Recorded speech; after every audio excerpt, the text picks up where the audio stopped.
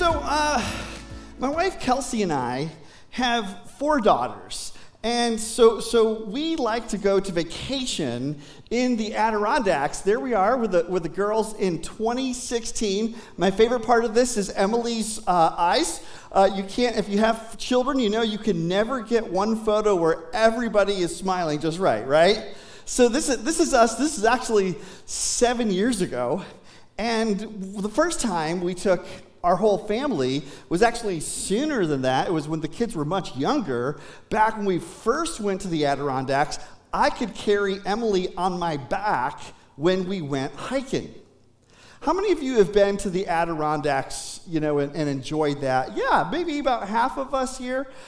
Well, if you've never been there, it's hard to describe how massive it is. We've been going for 12, 13, 14 years, and there are parts of the Adirondack Park we have never been in.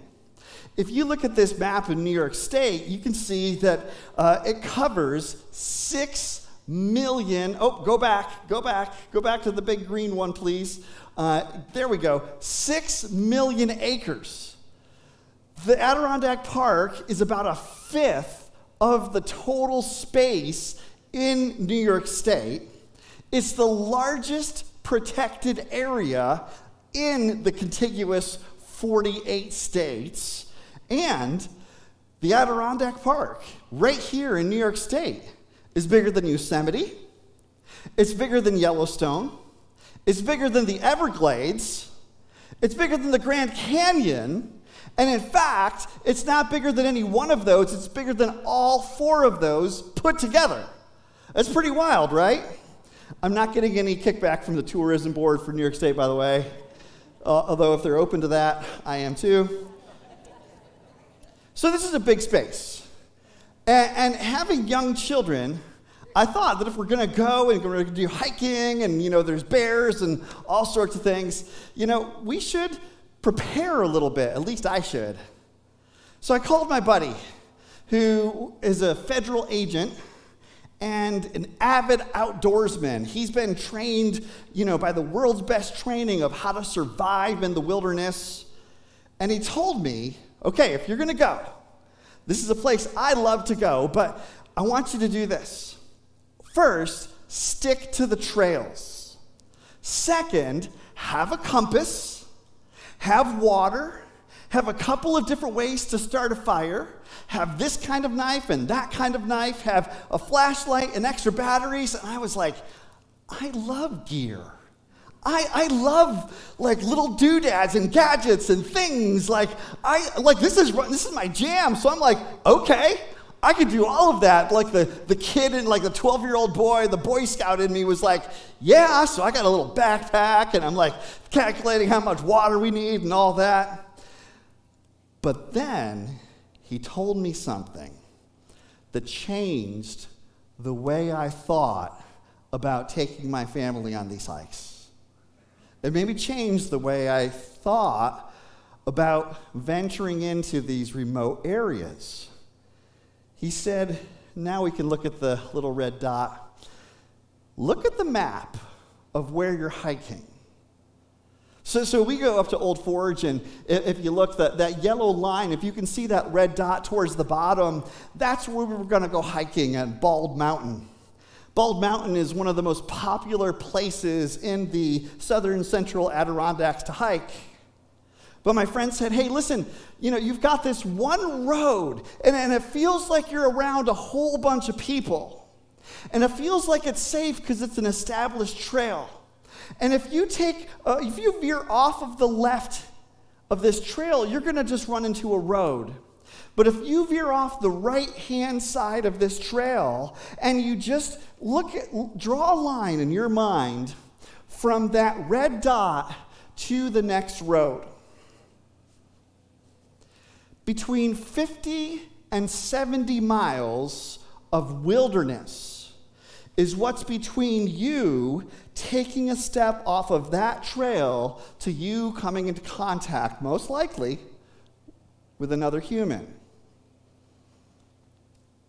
And then, before I took my little backpack with some Band-Aids and granola bars in it, and my precious family out into the great big woods, he said, most unsolved missing persons cases in New York State, where they never find the body, happen here.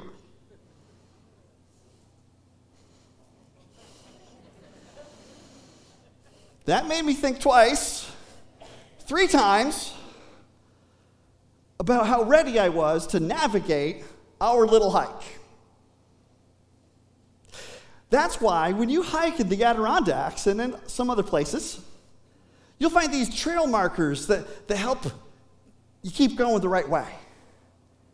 And even if it's starting to get dark, you can pick those out with a flashlight, and as long as you can find the next one and the next one, you should be able to find your way there and back.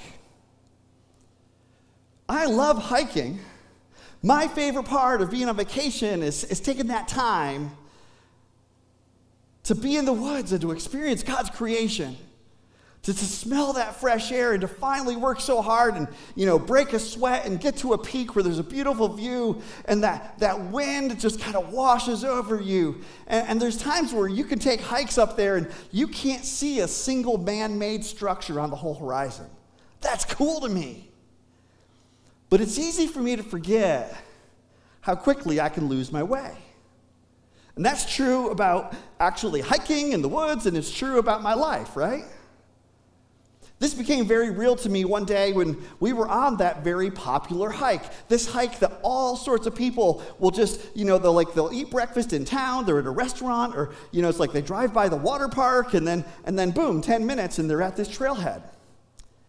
And there was so many people the day we took this hike. It was too close to July 4th weekend when everybody and their brother was there.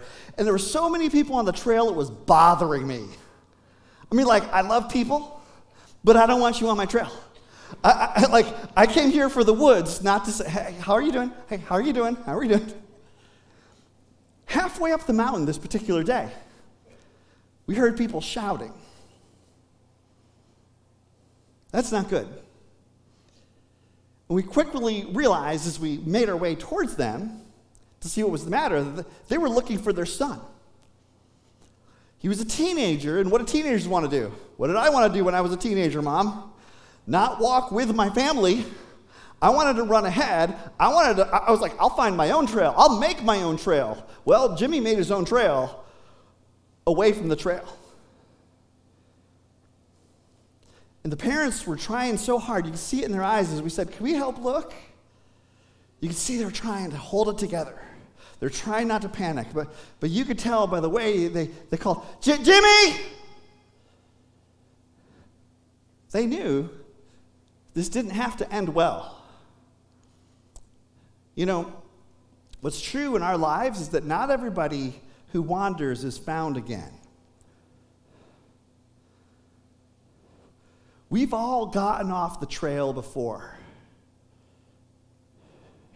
You may have had this experience where, you were just walking along in your life and you were paying so much attention. It's easy to do this. It's easy to stop looking at the trail markers. It's easy to stop paying attention to the people you're with because you're a little ahead or a little behind, and you're just looking at the next route and the next rock that you have to step over, and you could just kind of veer off. You could start making small decisions in your life that lead you off of the path, and one small decision after another that leads you away. Have you ever found yourself in a position where you paused and you kind of assessed your life and where you were at, and you turned around, you looked, and the spaces you were in didn't find yourself in a familiar spot?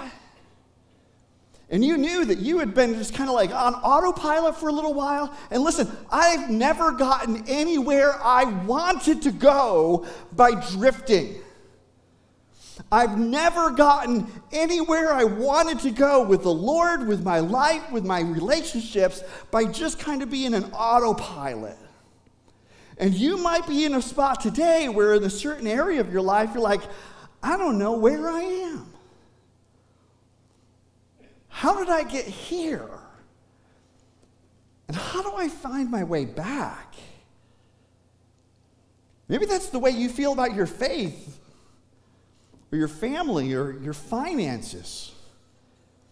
Maybe that's the way you're thinking about, like, if I don't know really where I am now, how am I going to actually navigate the future? So do you know, with all the uncertainty in your life, do you know where you're headed? Do you know that you're headed the right way? And by the way, how many moms here are wondering if they ever found Jimmy? Anybody? I kind of left you hanging there. Okay, they did. We did find Jimmy. Yeah, praise God. Okay. Yeah. How many dads completely forgot about Jimmy already? You're like, hey, he'll figure it out. He's a smart kid. He'll come home by the time he gets hungry. He uses resources. Well, when we open up the Bible, we see that the Lord invites us into a relationship, which we call a walk with him. And if you're not sure if your life is on track, if you're actually dialed in to the directions that God has for you in each area of your life, I'd like to invite you to listen to what Jesus says in the most quoted sermon ever in history, the Sermon on the Mount. In Matthew chapter 7, we read this. Enter through, Jesus says, enter through the narrow gate. For wide is the gate, and broad is the road that leads where? To destruction. And many enter through it. But small is the gate, and narrow is the road that leads to life, and only a few find it. Where are you headed in your life? If you calculate the trajectory of your relationships, are you moving in the direction of God's chosen, God's preferred future for you? If you take the current trajectory, the current course that you're on, and you extend that, are you going to wind up at the destination you want to? Are you on the broad road? I ask this because we all know that anybody walking anywhere will get somewhere. Thank you, Captain Obvious. But you got to think about it, because a road that leads to destruction is not the road you want to be on. And here's the thing, and what Jesus says about the path, the road that leads to destruction, there's a lot of people on it. You could just go along with the herd. You don't have to really pay attention. You could just kind of go with the crowd. It's a well-worn path. There's not a lot of obstacles in your way. You could just go that way, but you're not going to like where it ends. Are you headed down the path that everybody's headed down? Or are you walking with Jesus?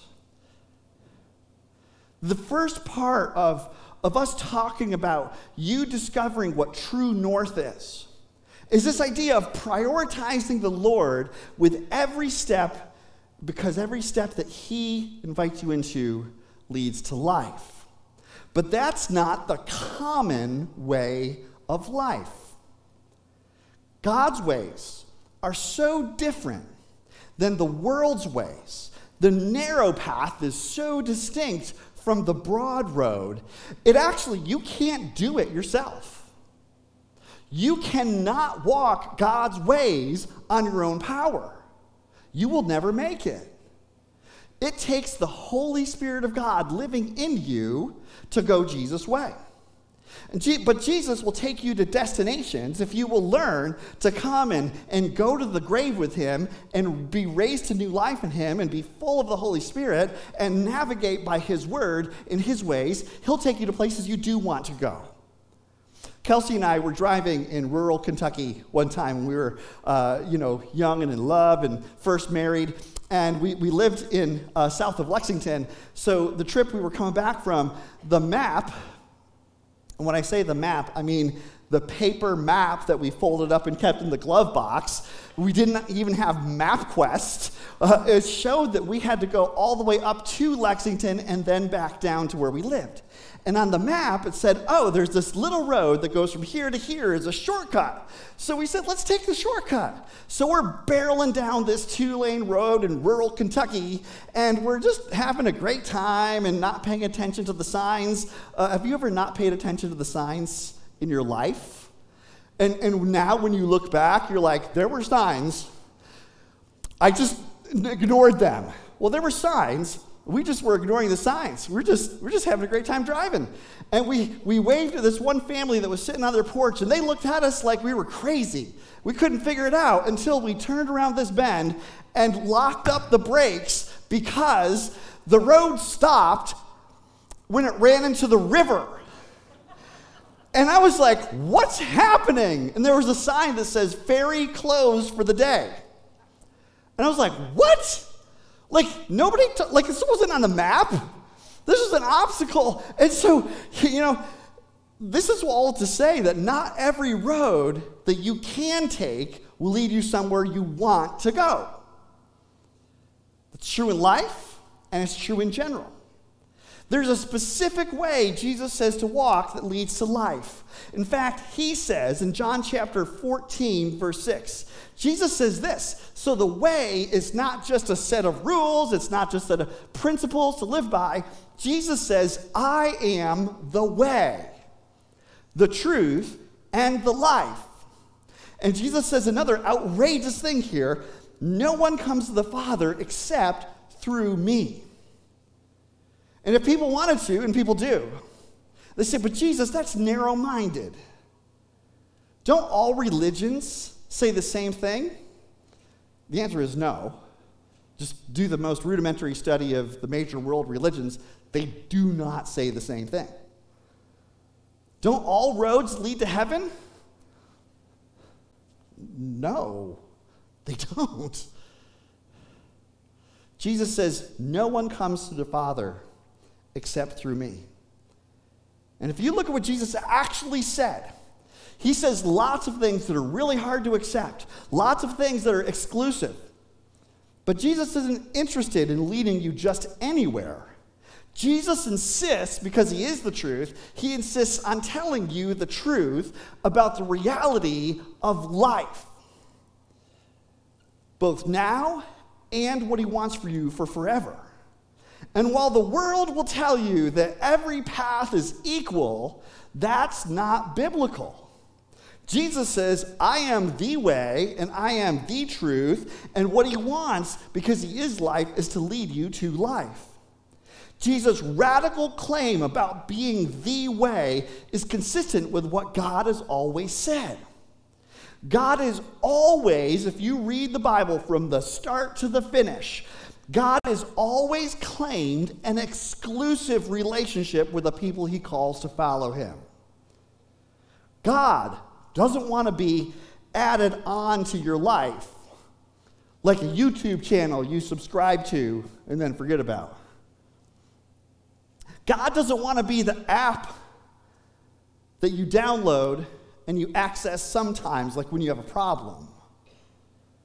He wants to be the operating system for your life, the platform on which all other applications are running.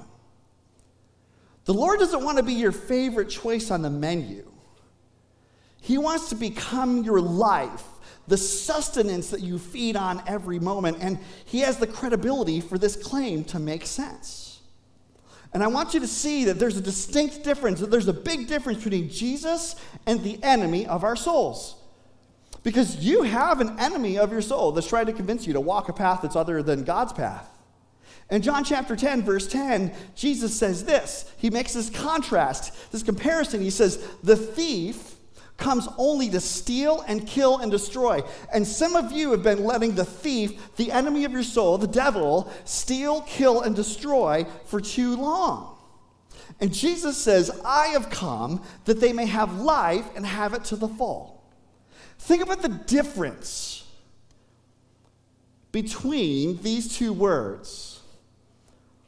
promise, compromise. You know the phrase compromise has the word promise in it? And the devil is never going to come to you if you're a believer in Jesus. He's never going to come to you and say, hey, why don't you worship the devil? Because you're like, no, I'm worshiping the Lord. But he's like, hey, how about you just scoot my way a little bit? You can have all of the life. You just have to come close enough to shake my hand. You just have to dial it down a little bit. You can have Jesus without all of that lordship stuff. You can have God, and you can live a life that pleases him, but you don't have to pay attention to him in this area of your life. You know, as you navigate your life, you have choices to make. The thief offers compromises. That means you just have to come close and just scoot in his way a little bit. But the shortcuts that he offers you, even if they look good in the short term, will always lead to dead ends. But if you'll take the less popular path, Jesus makes radical claims on your life, and he delivers on radical promises. He doesn't advertise a comfortable life. Jesus is never going to say to you, you just come my way and it'll all be rainbows and lollipops. He offers you a cross and resurrection. Life. He's your good shepherd who knows the way to life, and he wants the absolute best for you. And he proved it when he lived a life that was perfect, and then just because he loved you so much, he was willing to lay down all of his perfection for all of your imperfection. You can trust God. I know it's scary. And I know there's places in your life where you're like, but if I trust him in this, like I'm afraid he'll take me to death. And I'm like, yeah, he will. Like not maybe, he will. But if you go to the grave with Jesus, you'll rise with Jesus too. You can trust God, making his voice your top priority. Because why? He loves you. Think about way back when God first formed a people for himself. In Exodus chapter 20, he rescued his people from slavery in Egypt, and he brought them out into the desert, and he came down onto a mountain, and he said, Moses, come up here. I'm going to give you what it looks like to live in my ways. And he said this is what we call the first commandment, Exodus 20. And God spoke all these words. He says, I am the Lord, your God, who brought you out of Egypt. And your Lord, the God, wants to bring you out of where you've been in slavery and into a life that's truly life. He says, I brought you out of the land of slavery. And you know what he says next? You shall have no other gods before me. You see, God's claim on your life is directly proportional to his willingness. It's not about yours. It's not about you. It's not about how great your faith is. It's about how great he is. God's claim on your life is directly proportional to his willingness to commit to saving you. So do you think it's reasonable for the God who moved heaven and earth to save you, for him to say today to you, not back thousands of years ago, not Moses in the mountain, but for you today to look at Jesus Christ in the face and for him to say, you shall have no other gods before me, because I'm the only God that loves you, and I'm the only God that leads to life. I don't want to claim your life. I want to resurrect you. John loved Jesus. He followed Jesus in life, and he followed Jesus all the way through his life. And at the end, when he was getting old, he wrote this in 1 John 5:21. He says, dear children, addressing the people he loved, he says, dear children, keep yourselves from idols. And listen, I know people who live around here who have little statues and little shrines that they bow down to, legitimately, like they actually do. But more likely for you, an idol's going to be anything you prioritize over the Lord. Is an addiction running your life? That's in first place. That's your idol. Is your pursuit of sex, is that your idol? It's never going to satisfy. What about your pursuit of success? Or money? Or approval? Or maybe the devil's been so calculating in your life to take the good things, the best thing God wants to do, your marriage and your children, and your plan for your life, and to put those at the top, and everything else is spoiled because God's not in his rightful place on the throne of your heart. Prioritizing your life God's way means begins with putting no other gods before the Lord. And I've got a few application questions.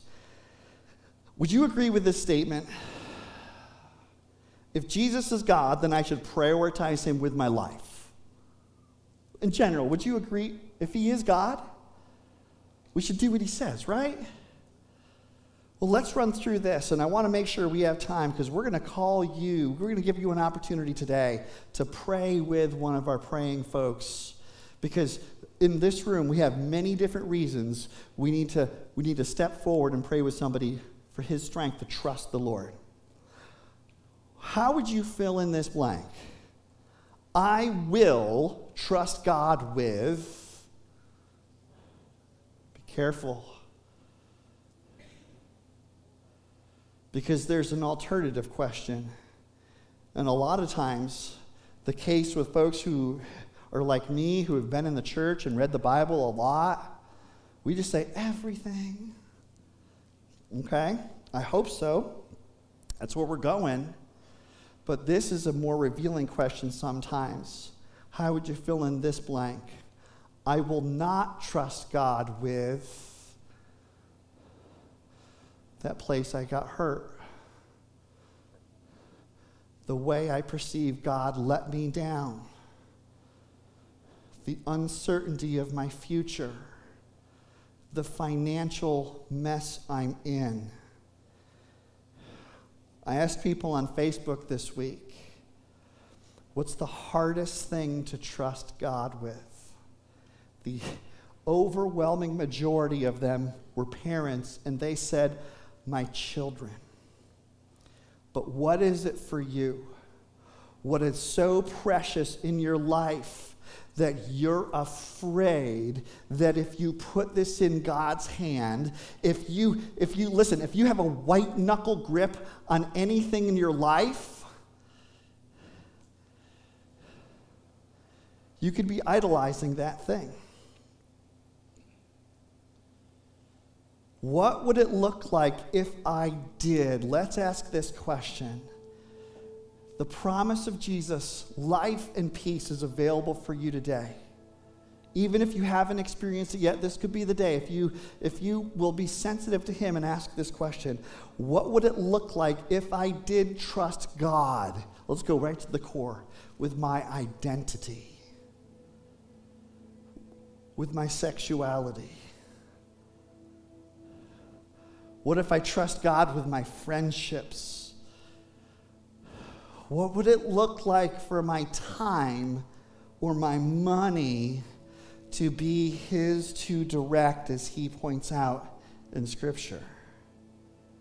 What does it look like for me to trust God with my marriage? What about that place where I'm having a hard time forgiving, and I'm afraid that if I do, I'll go down a road I don't want to go? There's past hurts, future hopes and dreams. What if you today took the step, if you're not in a saving relationship with Jesus, you can pray with one of our folks. Praying folks, why don't you take your places in the room so people can see where you're going to be standing? Go ahead. What if I actually could trust God? Today can be the day you trust in Jesus for the first time. Or if there's a specific area of your life that's difficult to trust the Lord with, you can pray with one of these folks. You know, and I challenge you to trust God, to take a step, even if you don't know what it could look like. I challenge you, as we sing the last song today, to just come and trust God enough to take a step forward and to pray with one of our folks. These are good people. If you don't know them, don't worry, I do. Pastor Marisa knows them, and I have prayed with each one of them and would pray, so you can trust them. When you're walking through life, the best way not to get lost is to stay found, to look around and keep your bearings about where you are. And so I just want to tell you this. We learn to trust God one step at a time. If you believe He loves you, you can take a step and pray with one of these folks about the part of your life that God's talking to you about as I've been talking. Can I pray for you? Go ahead and stand up if you would. If you know you want to pray with one of these people, then go ahead and you can come forward. Make your way to anyone. They're in the back, they're in the front. Anyone with a yellow name tag on. We've got lots of folks to pray with. But I want to pray for courage for you to step out of where you are and to come pray. Lord Jesus, thank you for the way that you love us. I pray that you will give us boldness and not let anything, other people's opinions of us or fear or anything like that, keep us from actually taking the next step. We trust you to point out to us where we need to take that next step of trust. And we pray, whether it's in our health, in relationships, in our finances, or giving our life to Jesus, pray that you will minister to us right now in His name. Amen.